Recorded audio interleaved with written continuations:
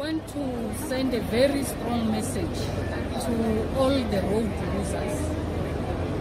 As and when you are entering Limpopo or you are leaving this province, make sure that you obey the traffic rules, because our officials will be in all these roads. We are going to increase their visibility. We will make sure that we even increase the overtime hours for our traffic officer. So we want all the people who will be on the road, make sure you protect yourself, you take responsibility, you drive in such a way that you don't create problem for other road users.